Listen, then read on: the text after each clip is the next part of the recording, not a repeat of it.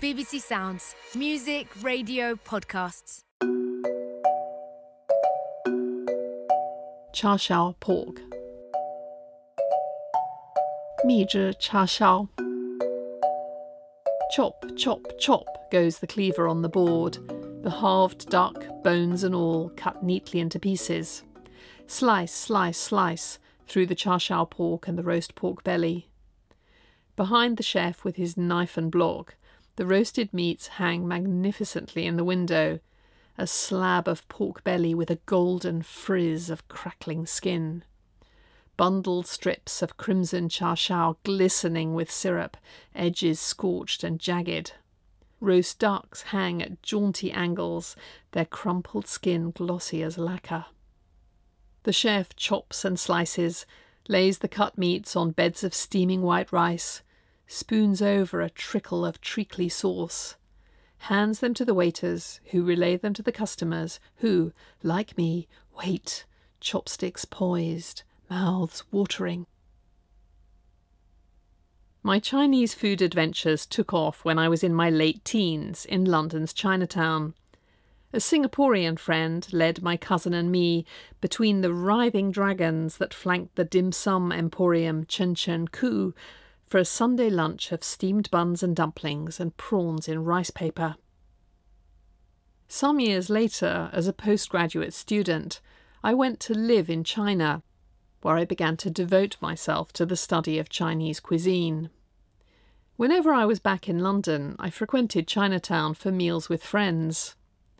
Chinatown was the place where anglicised set menus met proper Chinese food, where tentative Westerners could find a foothold in boneless beef in black bean sauce and crispy duck with pancakes, while Cantonese families and anyone more adventurous could gather for a feast of stir-fried calamari laced with pungent fish sauce, spiced duck hearts and emerald pea shoots.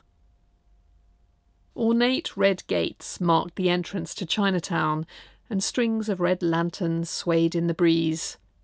Along with these decorative flourishes, the barbecued meats suspended in restaurant windows were a visual emblem not just of London's Chinese district, but of Chinatowns worldwide. They were a Chinese delicacy on which both Chinese and non-Chinese tastes could agree. They were relatable for Westerners accustomed to eating roasted meats and poultry. And yet, unlike the sweet and sour pork balls that emerged from the collision of Chinese foodways with 1970s British palates, they were authentically Chinese. Cha shao pork was a direct culinary import from Hong Kong and the Cantonese south of China, one of a family of delicacies known as siomei, roasted and barbecued flavours. And yet it began to dawn on me as I learned more that despite their iconic status, cha shao pork and those other roasts were far from typical of Chinese cuisine. In 3 decades of eating in China, I've never seen anyone roasting meat at home. Until Western-style baking and fitted kitchens began to appeal to young urbanites in the early 21st century, virtually no one in China had an oven. The majority of restaurants still don't. When I trained as a chef at the Sichuan Higher Institute of Cuisine, there was no roasting or baking on the curriculum. In most of China, both cooking methods have long been left to specialists, to the roast duck vendors with their huge domed ovens, the Cantonese siomei masters and the commercial bakers. If you want to eat roast meat at home, you buy it from a cook shop or a specialist restaurant and serve it alongside homemade dishes. When I was a student at the Sichuan Institute, I was surprised to find that our textbook began by describing the prehistoric discovery of fire and the origins of cooking.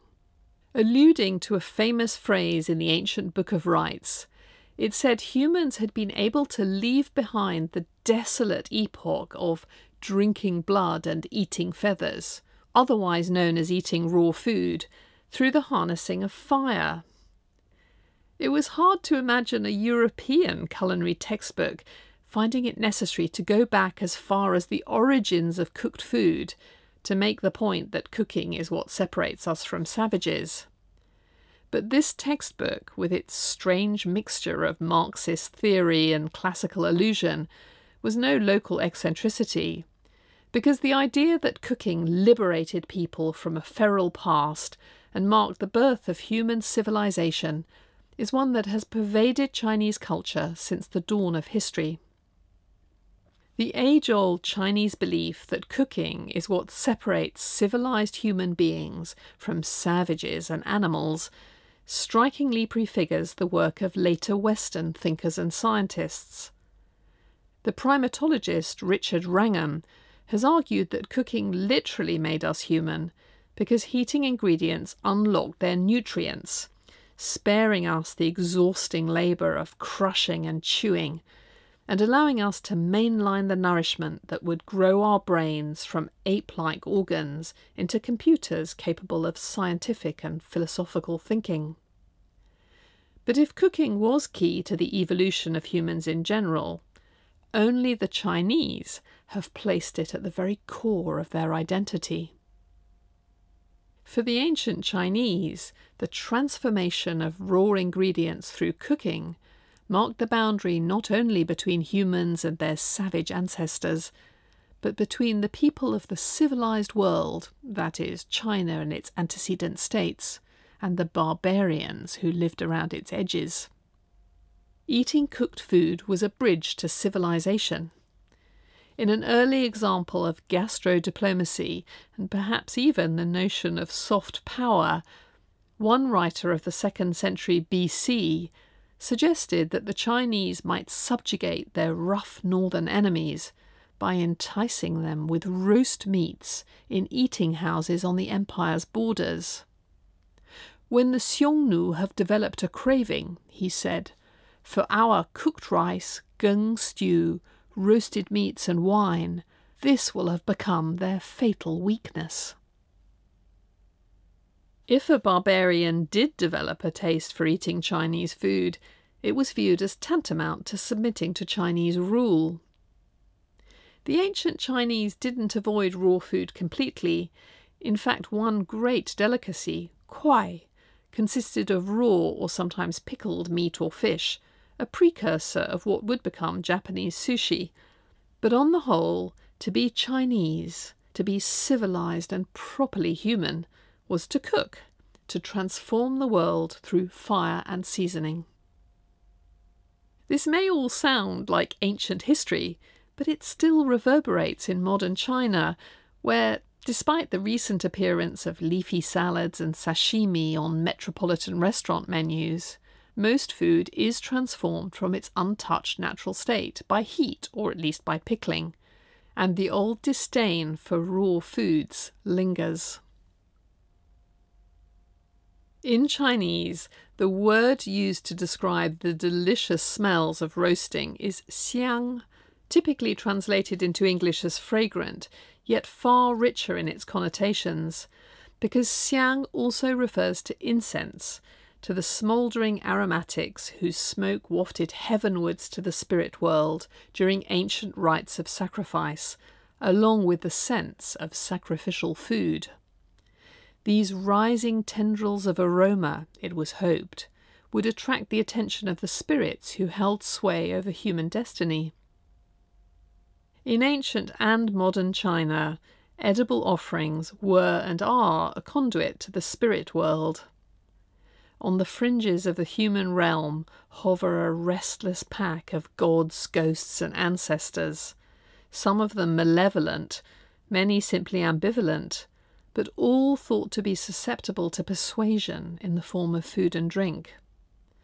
The tempting aromas of the sacrifices, carrying messages into the ether like a sensory Morse code, will, it is hoped, not only feed them, but win their favour, bringing good weather, plentiful harvests, and general good fortune. So important were the sacrifices that the Book of Rites advised that preparing meals for spirits, whatever it cost, should take priority over feeding mortals. The ancient practice of petitioning spirits through the scents of food and wine has material echoes in contemporary society. Until President Xi Jinping's 2013 anti-corruption campaign threw a spanner into the works of official wining and dining, many high-end restaurants depended on business brought by customers trying to butter up influential people through food and drink. When Chinese specialist chefs do roast meats, their methods tend to be meticulous and sophisticated. Peking duck is made by a complex process designed to maximise the glossy crispness of the skin and the tender succulence of the flesh, involving inflation with a pump, wind drying, lacquering with a sugar solution, adding moisture, and roasting while hanging in the fierce heat of a domed oven fueled by a fruitwood fire. So different are Chinese roasts from English that members of the first British embassy to China in 1793 found the provisions supplied to them by their imperial hosts somewhat unpalatable. "The roast meat," wrote Aeneas Anderson, one of the party, "had a very singular appearance, as they use some preparation of oil that gives it a gloss like that of varnish, nor was its flavour so agreeable to our palates as the dishes produced by the clean and simple cookery of our European kitchens." For Westerners, great chunks of roasted meat cooked over fire are prized centerpieces of culinary culture. They are seen as hearty, straightforward, honest and masculine. The steak flung on the barbecue, the Sunday roast carved ceremoniously by the male head of a household. But from a Chinese angle, while roasted meat might be delicious enough to tempt the spirits, it's also a little primitive, perhaps even atavistic, a relic of the origins of cooking rather than a reflection of civilized gastronomy. If roasting was the earliest cooking method, the Chinese have, in a sense, left it far behind.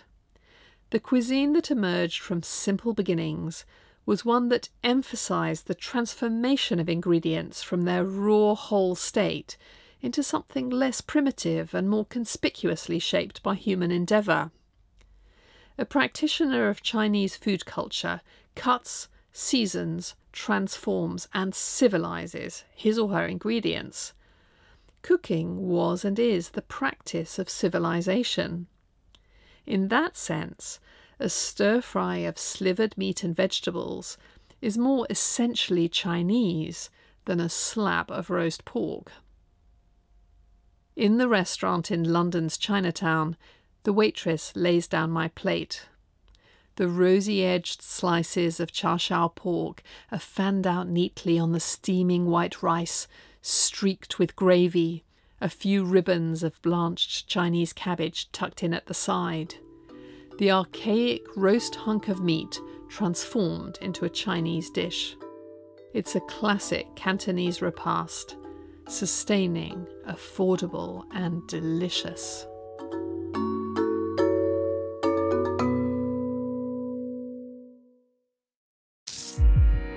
BBC Sounds. Music, radio, podcasts. Mrs. Song's fish stew. Song Sao Yu Geng.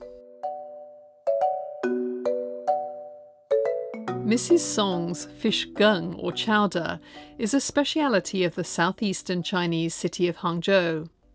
The soup, neither solid nor completely liquid, is a swirling kaleidoscope of colour, like Venetian glass made edible, the flow of the ingredients held motionless by the starch that thickens the broth.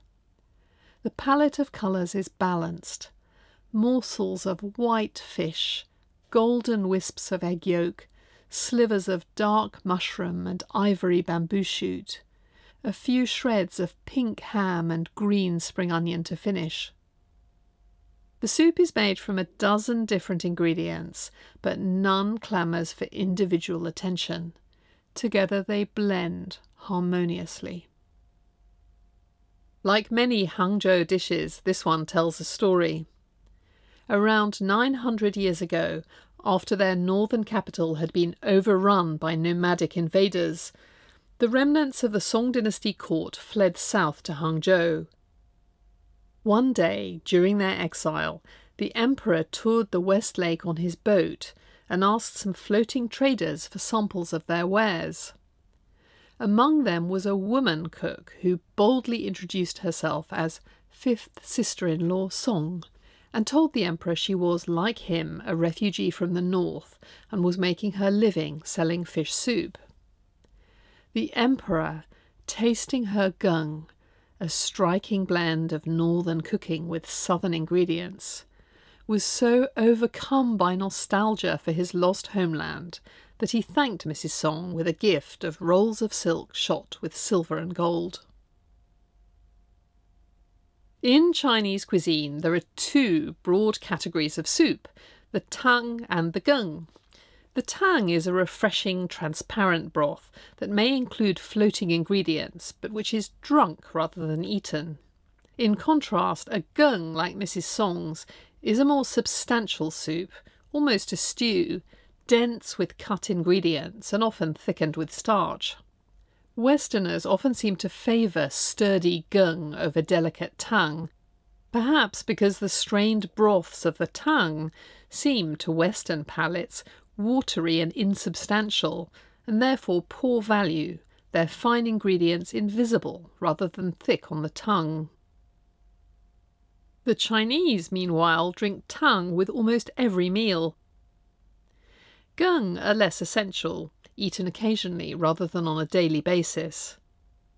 Yet while the gung might now appear to be a mere bit-part player on the Chinese dinner table, it was once the most important of all Chinese dishes, and the gung arguably says more about the history and character of Chinese cooking than any other dish on the menu.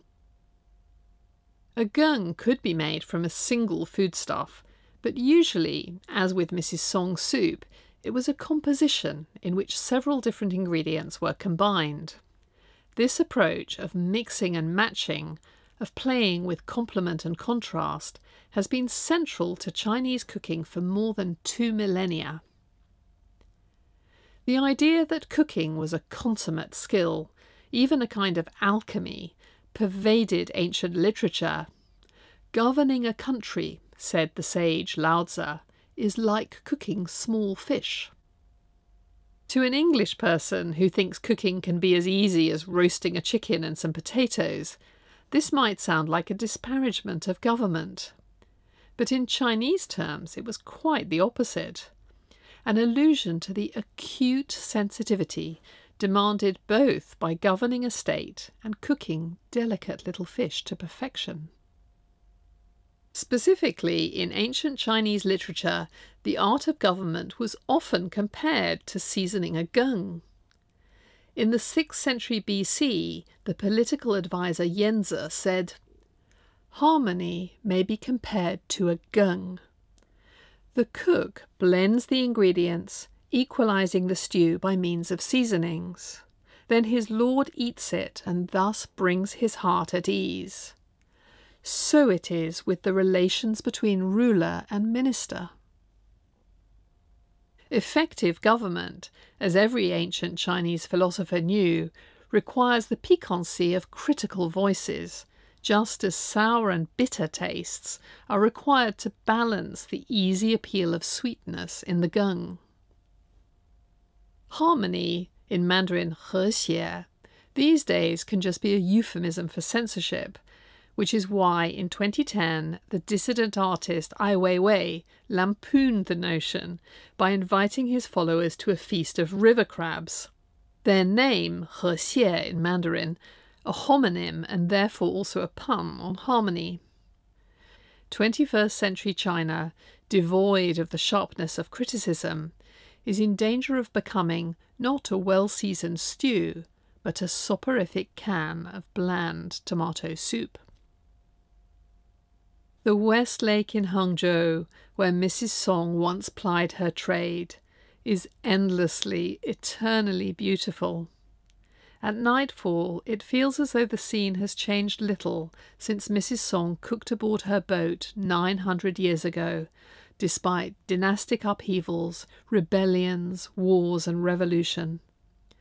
The beauty of the lake settles my spirits, just as her gentle soup brings harmony to its ingredients and to the soul and stomach of anyone who eats it.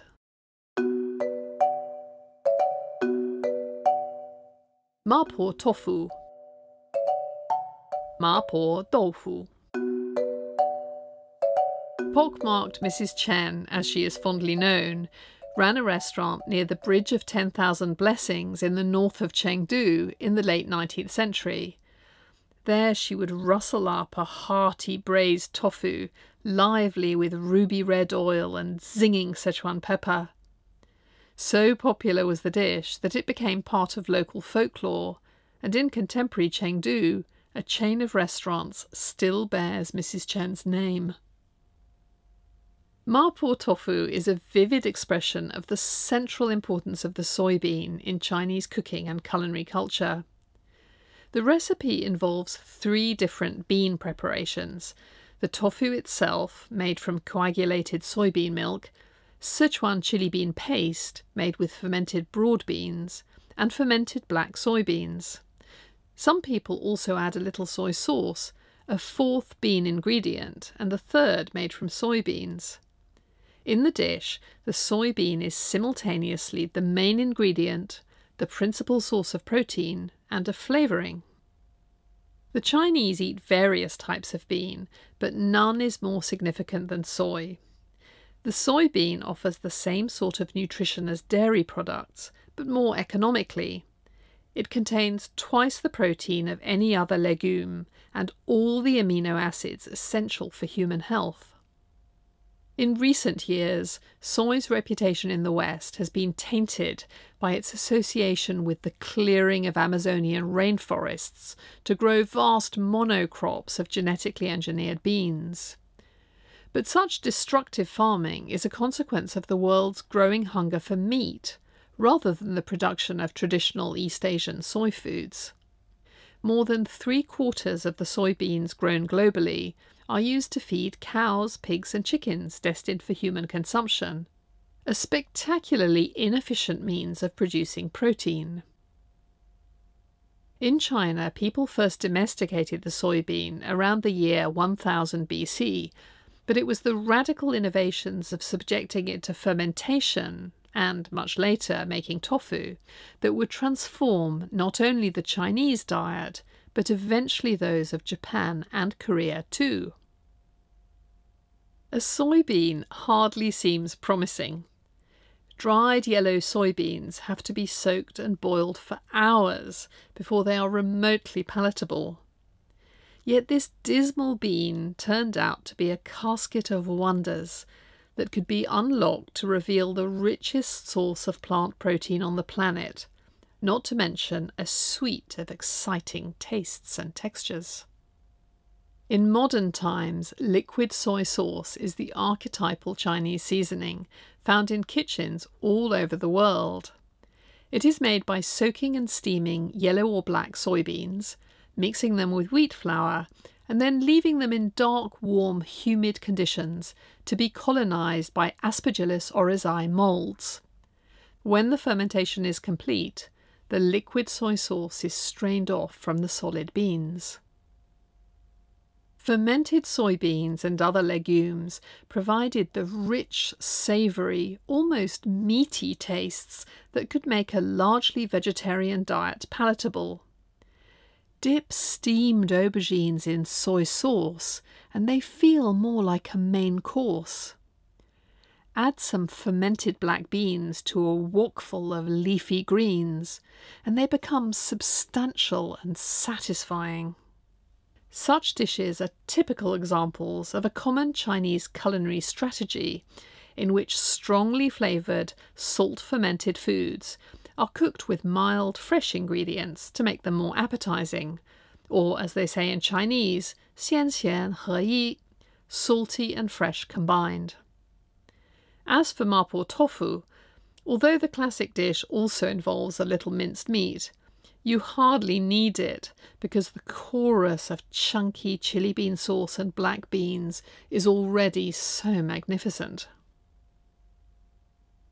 In their kitchen in Huaiyuan, not far from Chengdu, Wang Xiufang and her husband Fu Wenzhong are making tofu the traditional way.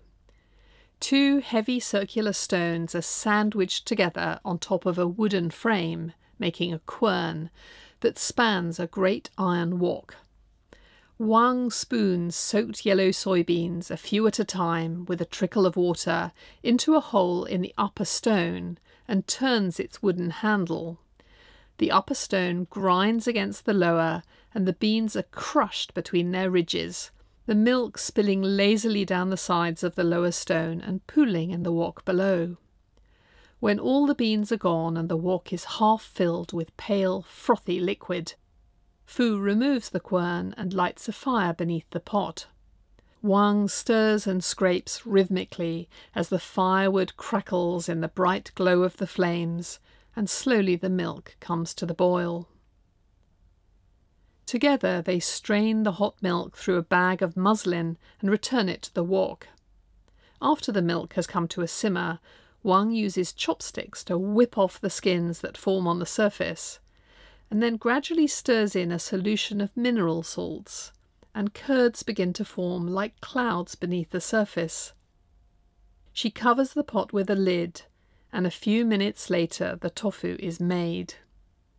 Fu casts a chopstick into the pot like an arrow, and it stands upright, held in the set of the curds. The sign, he tells me, that it's ready. Soon afterwards, we all gather around the table. At its centre, a large china bowl holding great clumps of tofu, pale as the moon in their thin golden whey. We spoon them into bowls and, with our chopsticks, pluck off tufts to dip in saucers of inky soy sauce mixed with ground chilies and Sichuan pepper and chopped spring onions. It has the soothing freshness of Sicilian ricotta without the sheepiness, and the seasonings are quintessentially Sichuanese.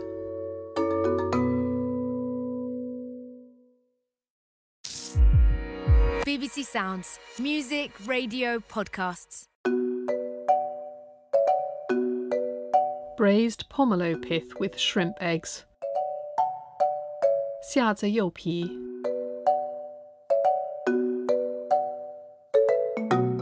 If you don't know this dish, you'll never guess what you're eating. 1 or 2 smooth domes of something in a sleek brown sauce, speckled with the minuscule dark dots of shrimp eggs. Scoop some up in the serving spoon, transfer it to your bowl, and eat. Whatever it is just holds its shape, but has a soft mashed potato texture. Eating it is pure comfort. The pomelo is a large citrus fruit, and pomelo pith with shrimp eggs is a Cantonese speciality, so beloved that local farmers have developed a dedicated variety of the fruit that has thick pith and hardly any flesh, a bit like breeding a chicken that is all wing and cartilage, which no doubt they would do too if they could. Preparing pomelo pith for cooking is laborious and time-consuming.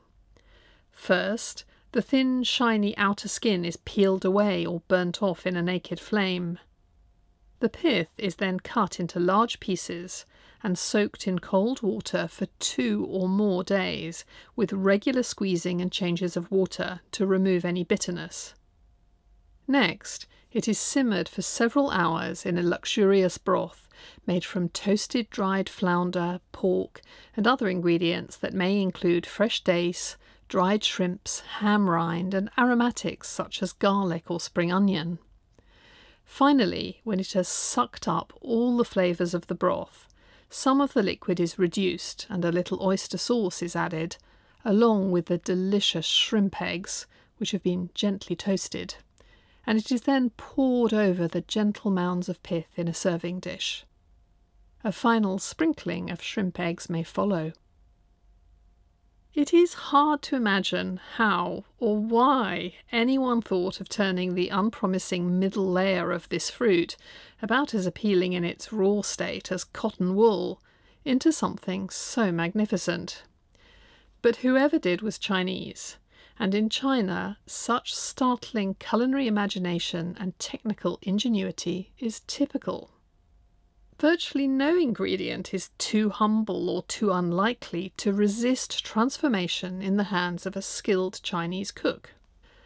A sow's ear can be magicked into the culinary equivalent of a silk purse, a lip-singing salad perhaps. Peelings of white radish skin make a snap-snap, crisp-crisp pickle.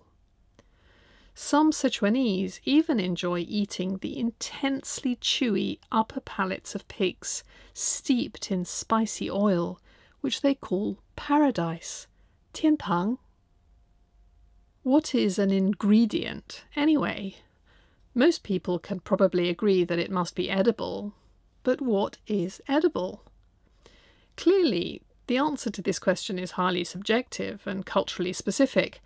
Someone typically English might consider edible the rotten blue cheese that would horrify many Chinese, while being simultaneously appalled by the French predilection for snails and frogs' legs.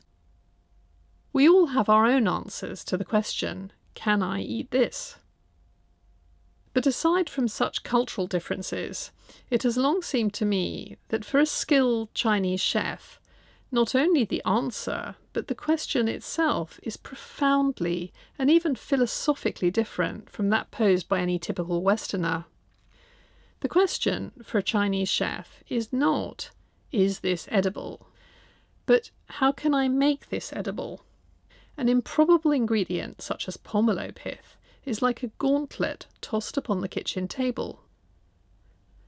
There's not much anyone can do to improve a perfectly ripe peach, which is why people in China, where the peach originated, normally just eat them as they are. But most potential ingredients are more ambiguous. Even conventional meats and fish have their imperfections. My teachers at the Sichuan Higher Institute of Cuisine in the 1990s taught me that many animal and some vegetable ingredients had unpleasant edges to their flavours that we needed to subdue through blanching, marinating, and the judicious use of seasonings. In the kitchen, all ingredients have their qualities, however slim, and the job of the Chinese cook is not to dismiss them because of their flaws, but to examine these qualities and see how they might conceivably be brought into play. To take an obvious example, a stringy old hen is clearly poor material for a succulent poached chicken dish, but will make a superb broth, for which it is far more suitable than a plump, juicy capon. Most parts of most plants and animals have some redeeming features. Just because pomelo skin is colourless, dull and cottony does not mean that it cannot be a potential ingredient. The fact that a chicken's foot is bare of meat doesn't rule it out as a delicacy. It's all about technique, creativity and imagination. Catfish basking in honours. Tubu lo lian. It is raining when I arrive in Longjing one September afternoon. Someone greets me at the entrance to the Dragonwell Manor with an umbrella and shelters me through the sodden garden, the surrounding hills blurred by mist and water, the rain scribbling violent patterns on the surface of the pond. We walk up stone steps to the main hall and then into a side room lined with exotic stones on wooden plinths, where Adai is waiting for me. The chef has arranged a special dinner for the two of us. Red braised paddle, a Hangzhou speciality, is made with the tail of a giant carp and named after the way it swishes powerfully through the water. The tail is braised in stock with Shaoxing wine, dark soy sauce and sugar until its most intimate secretions have melted into the liquid, yielding a sauce as dark as mahogany and rich as double cream. You should only eat a giant carp's tail in the company of someone you know well, because it's a brazenly messy business with an unavoidable soundtrack of sucks and slurps. The only actual flesh is a tiny nugget cradled in a curve of cartilage at the distal end of the tail, which you might even tackle with chopsticks. After this easy picking, you must take the tail in your fingers so you can prise apart its 2 layers of spines, which are interleaved with thin seams of a sticky ambrosial jelly. This you will want to lick out like nectar, using your teeth to scrape and your tongue to suck along each quill to extract every last delicious thread, leaving nothing but clean spines on the plate. Of course, we wouldn't serve this to a normal foreigner, says Adai, eyeing the ecstatic, sauce-drenched me sitting opposite him. I lick my lips and carry on prizing out my treasure. By the time we have finished, our hands, lips and cheeks are streaky with sauce, glossy with dark molten jelly. Outside, the rain still drips softly through the osmanthus trees. Chinese people take enormous pleasure in the physicality of what they eat, another reason for their adventurous approach to ingredients. Good food in a Chinese context is about tactility as much as flavour. It is a lively dialogue between the food and the lips, teeth and tongue. A successful dish, as my cooking school teachers always used to say, must hit all the targets of 色香味形, colour, fragrance, flavour and form. It should first delight the eyes with its beauty, then the nose with its scent, the tongue with its tastes, and the palate with its material qualities. 口感, literally mouthfeel, is an essential part of the enjoyment of eating, which is an all-embracing sensory experience. Anyone who grew up in a Western culinary tradition may wonder, quite reasonably, why anyone would bother to eat a duck's tongue or a fish tail. There's even less meat than there is on a fish tail on a duck's tongue. None at all, in fact. It is a tiny, fiddly thing, barely more than a few prongs of bone and cartilage encased in rubbery skin, with what my father calls a high grapple factor. Eating it is a negotiation. You cannot simply chomp and swallow. It makes no sense at all in terms of Western gastronomy, which tends to shun complication and prize neat flesh. Why trouble yourself with all the grapple for so little reward? Delight in the tactile complexity of intricate parts is just one aspect of the appreciation of texture in Chinese gastronomy. When Chinese people discuss something they have eaten, they rarely omit mention of its mouthfeel. Were the bamboo shoots crisp, fresh and youthful? None. Or a bit elderly and fibrous? Lao. Were the goose intestines nice and snappy? Cui. No Cantonese gourmet is satisfied with a steamed hagao dumpling if the prawns inside lack the requisite bouncy crispness, only achieved through lengthy preparations. Dim sum aimed at the Western market is often lacking in pertness, as far from the Cantonese original as a couch potato is from an Olympic athlete.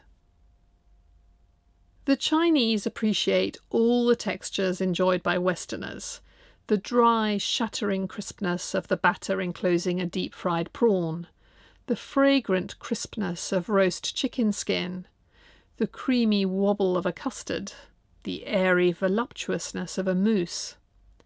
But they also enjoy the cool sliminess of okra, taro and mallows, which are often rejected by non-Asian palates. And there's another whole category of textures that the Chinese adore and Westerners mostly disdain, which is the category of slithery or wetly crunchy animal foods. At the more modest social level, there is tripe, smooth, honeycombed, or frilly like the pages of a book. The gristle in chicken's feet or pork trotters, skiddy duck or goose intestines, and slippery jellyfish. At the highest social echelons are most of the grand old delicacies of Chinese cuisine: shark's fin, sea cucumber, deer tendons, and bird's nest, which is made from the dried saliva of tiny swiftlets. Each of these ingredients is fabulously expensive, laborious to prepare, slithery or wetly crunchy after reconstitution from their dried state, and, before their final cooking, completely flavourless. Countless Westerners have told me that they had simply never considered that one could consciously explore the texture of food for its own sake. Just becoming aware of the importance of texture in Chinese cuisine enabled them to open a new door of perception, and suddenly a whole field of delicacies that had before seemed baffling began to make sense. Learning how to appreciate texture allowed me to fully share in the joys of eating with my Chinese friends. I stopped being a foreigner at the table with my own boundaries and prejudices and became a participant.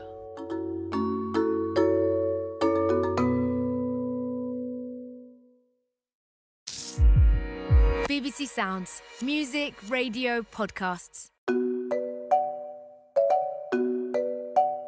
Knife-scraped noodles.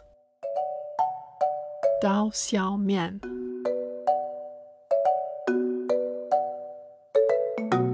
In the kitchens of the little South Street noodle restaurant in Datong in northern Shanxi province, the chef balances the wooden board on his shoulder like a violin.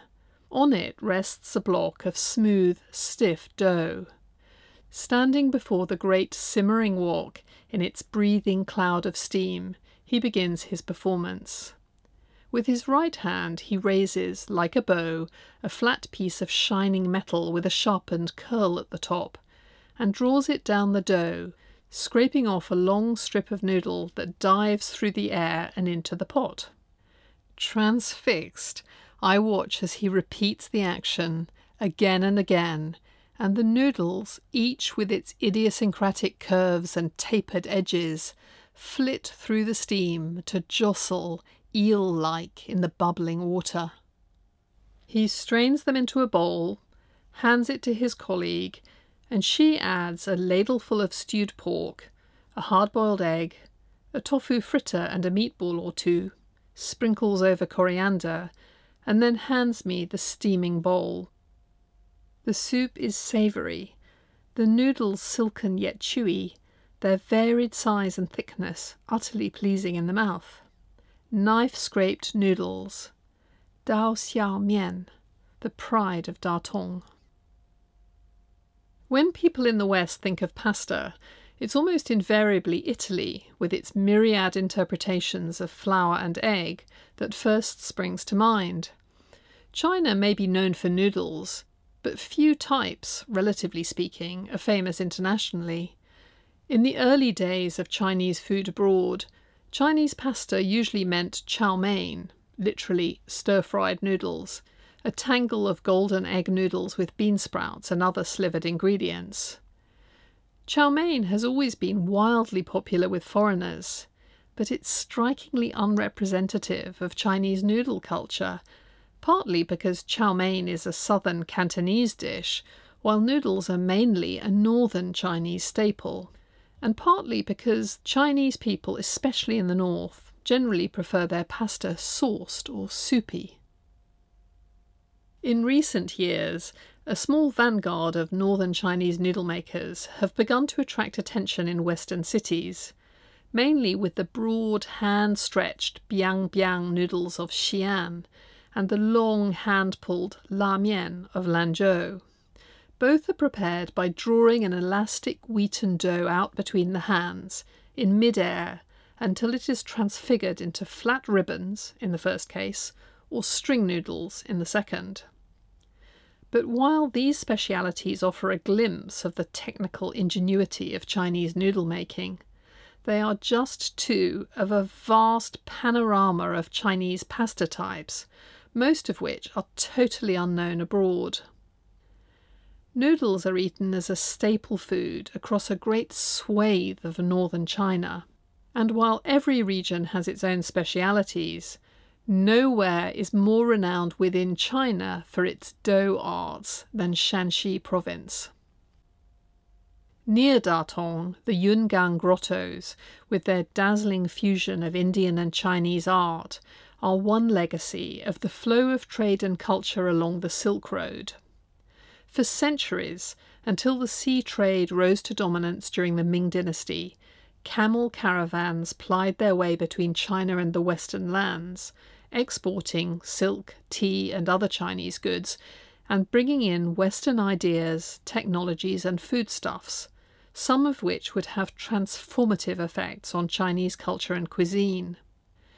Few imports, though, would have a greater effect on Chinese life and the sum of Chinese happiness than the arrival of flour milling technology from Central Asia.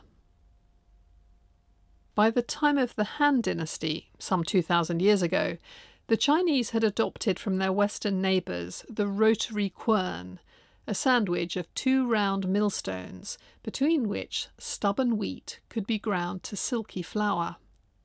Around this time, a new word, bing, became current in the Chinese language, made from the pictogram for food, fused with the old word for to combine, and used not only for noodles, but for all kinds of foods made from a dough mixed from wheat flour and water. By the end of the Tang Dynasty, towards the end of the first millennium, there were so many dough foods that the use of the word bing was increasingly limited to flatbreads, while types of pasta were becoming known as mian, from the word for flour, as they still are today. The consumption of foods made from wheaten doughs had by then already become one of the habits that distinguished people in China as northerners, along with eating mutton and dairy foods. During subsequent dynasties, pasta foods became popular throughout China, but they would never become as important in the diets of people in southern parts as they were in the north. Over a few days of dedicated noodle eating in Shanxi, I sample numerous varieties, but have clearly only picked at the surface of the Shanxi noodle arts.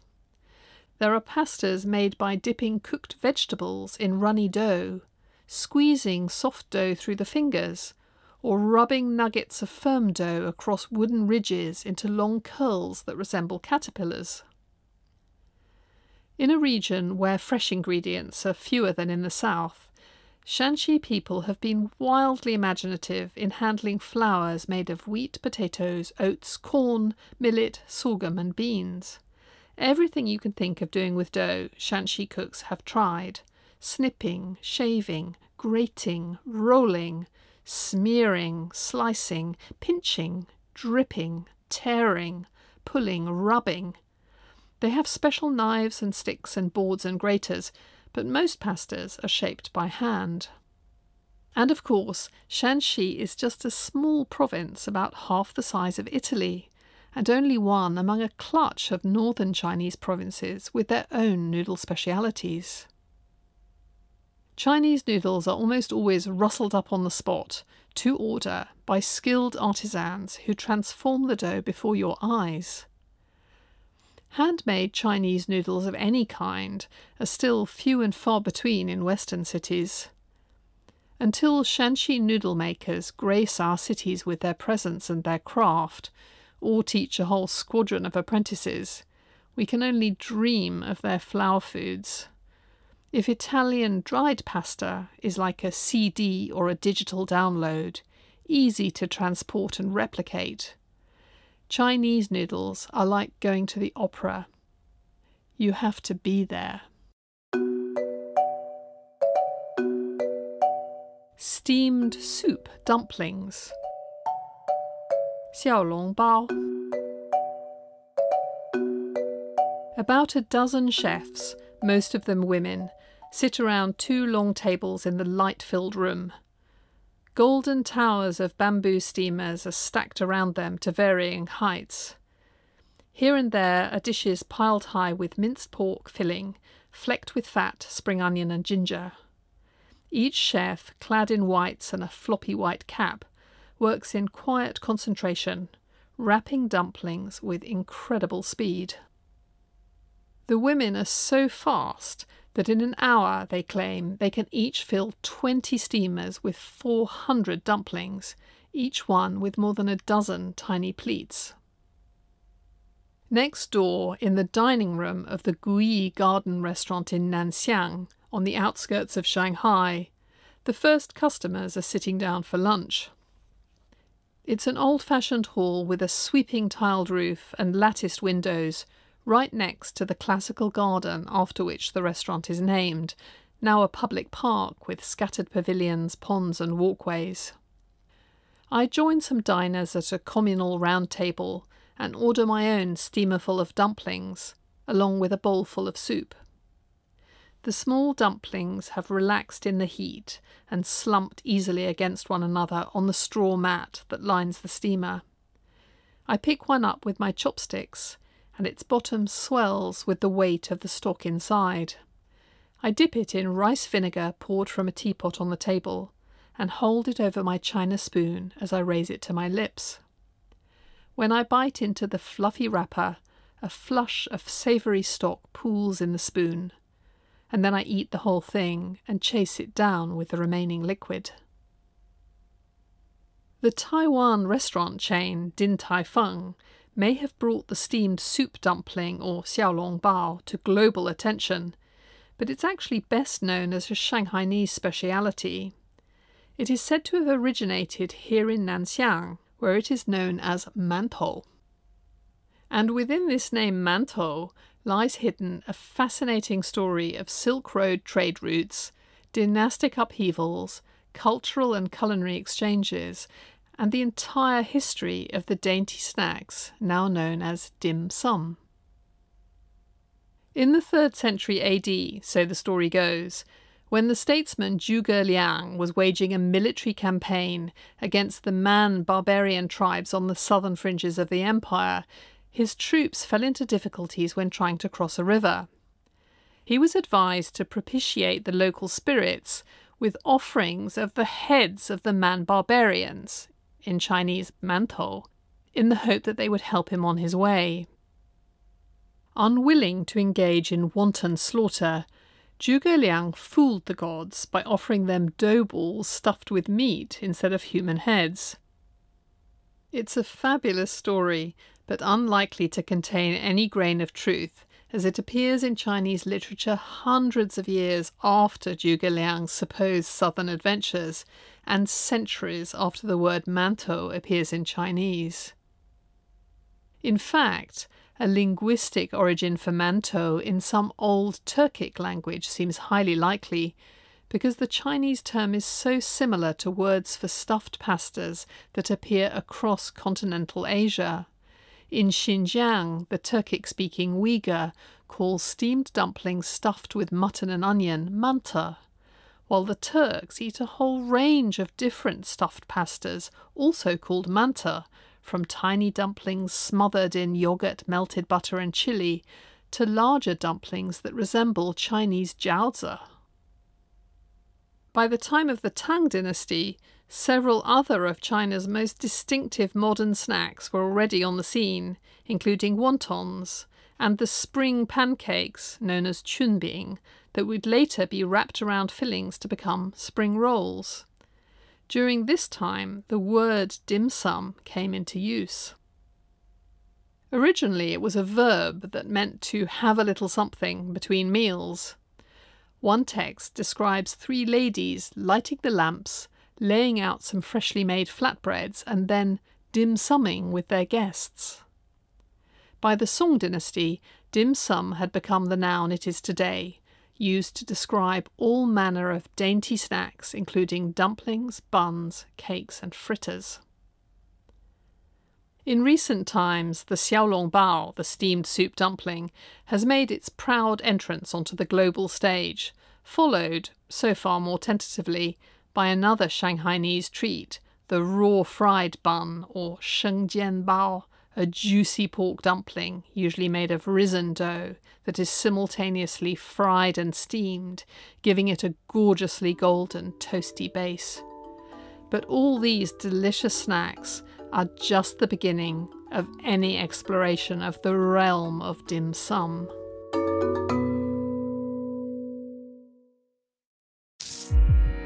BBC Sounds. Music, radio, podcasts. Dry fried eels. Ganbian shanyu. In a courtyard of the Temple of Divine Light in Xindu, a few visitors are lighting bundles of pink incense sticks, making their bows and murmuring prayers, before planting the sticks in a bed of ashes in an enormous bronze censer. It's a typical Sichuan day, humid and overcast. After a while we saunter over to the tea house, a great courtyard shaded by tall trees, where a few groups of people are sitting in bamboo chairs, playing cards and sipping green tea. Soon it is time for lunch. We find a table outside, and I request a platter of cold meats, fish-fragrant pork slivers, dry-fried eels, spare ribs in black bean sauce. Before long, our table is covered in dishes.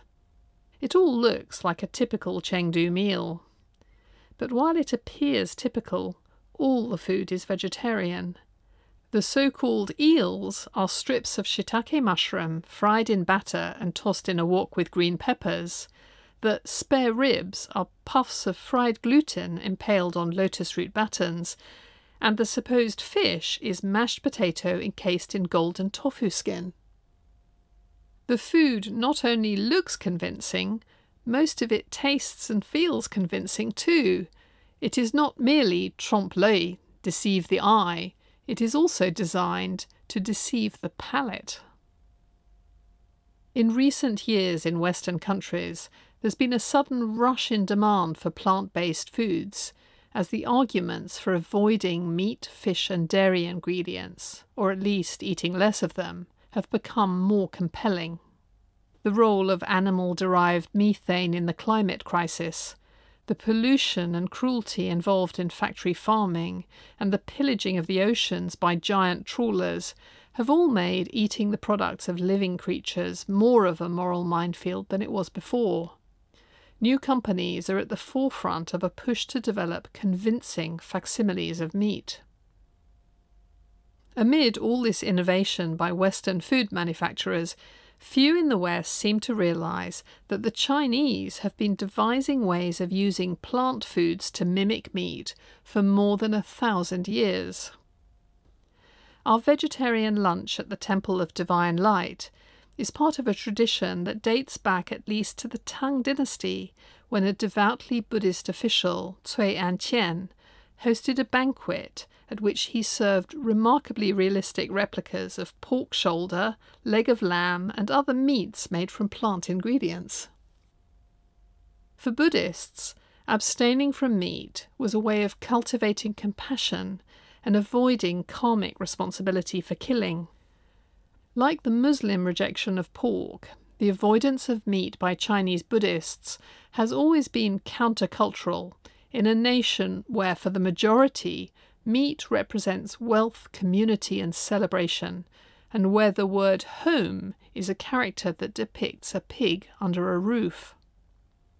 Of course, when it comes to producing meat-free food, China has several edible advantages, including fermented jiang sauces, tofu in all its forms, and wheat gluten.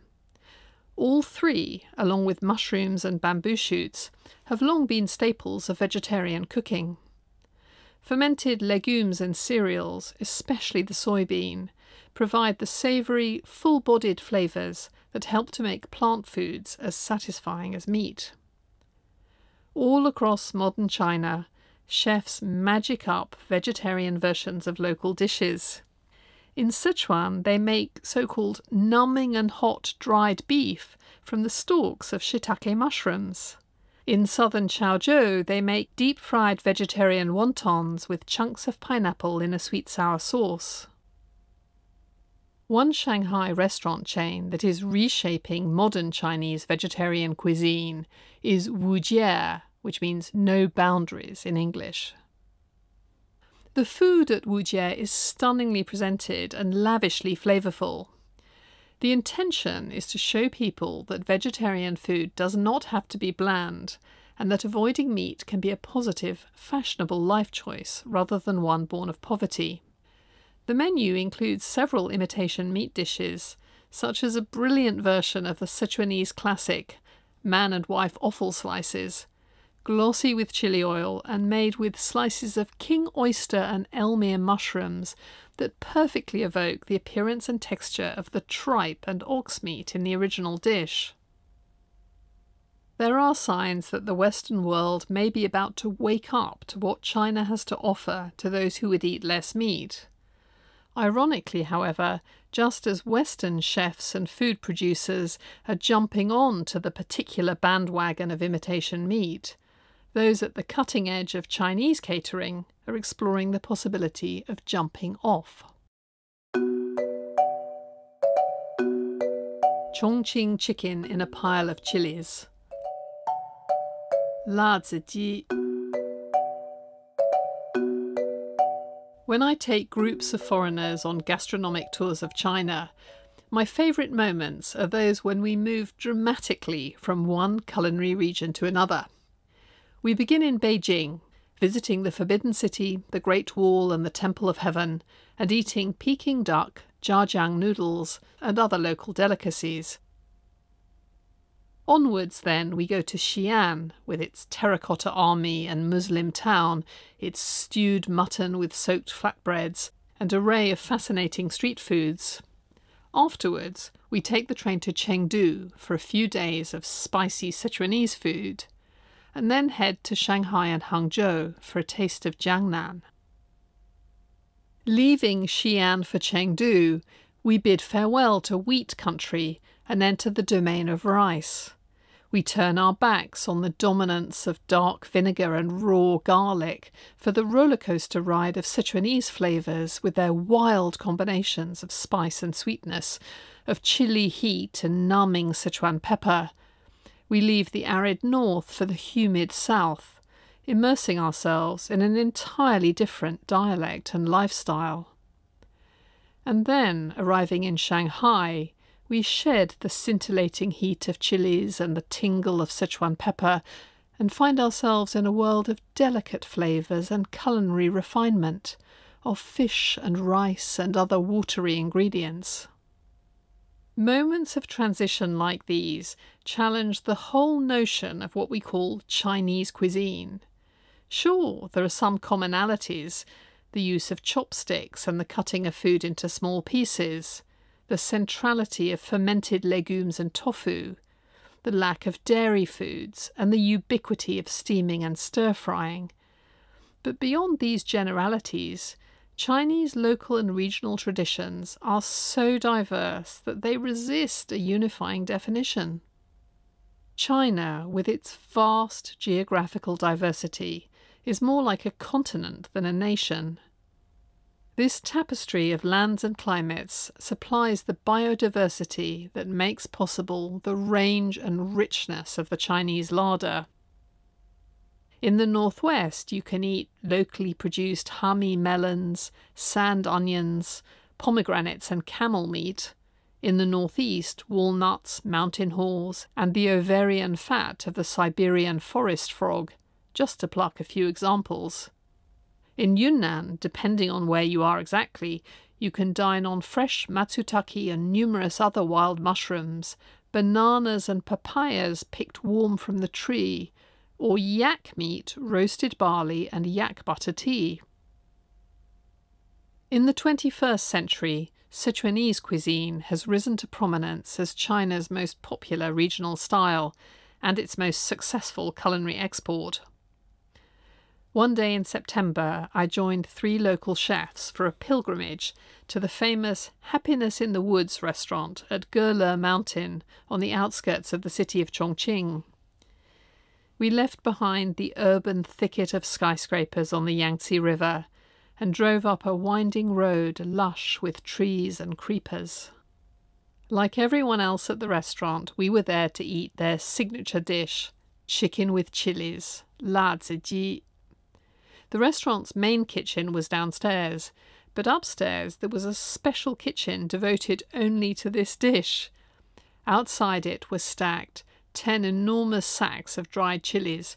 The owner, Xia Jun, a woman with hair dyed the colour of scorched chilies, told me they could get through that amount on a single day. Inside the kitchen, 4 chefs were engaged in relentless laziji production. 2 of them stood at wooden chopping blocks, reducing chicken after chicken to bite-sized chunks.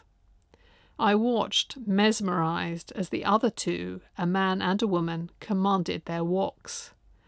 They tipped bucketfuls of chilies into their cauldrons of oil and then added handfuls of Sichuan pepper. They stirred and stirred in the fiendish heat as the spices sizzled, before chucking in the chicken, followed by a glug of soy sauce and later a scattering of MSG. Then they scooped the whole lot onto a tray the size of a satellite dish and sprinkled over a few sesame seeds. And then they started all over again. My friends and I devoured the chicken, rummaging with our chopsticks in the pile of chilies for its fragrant morsels, mopping our brows with tissues, swigging iced beer and spitting out the bones on the disposable tablecloth. In between attacks on the chicken, we picked slippery slices of fish out of a huge bowl of soup that was practically radioactive with green Sichuan pepper. We nibbled strips of eel which had been dry fried with plenty of chili and pepper, and tasted slices of silk gourd stir-fried with dried chilies and chunks of a spicy lotus root salad. Occasionally, for light relief, we took a sip of a light broth afloat with jellied chicken's blood and seasonal greens. The meal was typical not only of Chongqing cooking, but of a particular style called river and lake dishes, jianghu cai, which has been wildly trendy in recent years. This is hearty folk cooking, eaten in cacophonous restaurants with wild abandon. My visit to the Happiness in the Woods was part of the research for a revised edition of my Sichuan cookbook, originally published 2 decades before. Keen to deepen my knowledge of the region, I explored the byways of the province. Every county town I visited had its own specialities: artisanal pickles, dishes, stews, snacks and sweetmeats. All in all, China is a breathtaking patchwork of cuisines that blend in and out of each other and are in a constant state of flux. You can travel and travel and travel around the country and taste new foods every single day, which is pretty much what I've been doing for the last 30 years. And after all this time, I still find myself in the same state of wonder and bewilderment. Chinese cuisine is like a fractal pattern that becomes more and more intricate the more closely you examine it, to a seemingly infinite degree. All over the country, people are tucking into remarkably delicious and locally distinctive foods. At some profound level, this is how China expresses itself, from ancient times until now, from now until eternity.